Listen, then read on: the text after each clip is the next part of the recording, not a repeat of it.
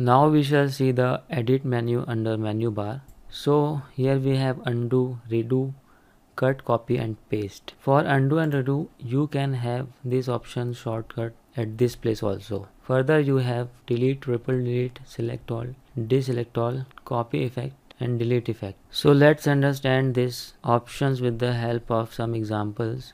Suppose you made a cut in this video, you splitted this video this way and you want to join it back, then click undo. It will be on its previous state, and redo is just opposite of the undo. Now suppose you splitted this video at this place and you selected this one, you made a cut, and now the place where you want to paste it, just drag this cursor from where you want to paste your cut object and press Ctrl+V to paste here. So this way these tools work. You can copy and paste as well. Here delete option is to delete some kind of portion. For example, if we select this portion and went to the edit, and if we choose this option, then this will be deleted. Now I will explain you the ripple delete option with help of some examples. Suppose you made two cuts in this video, first one at this place and second one at this place.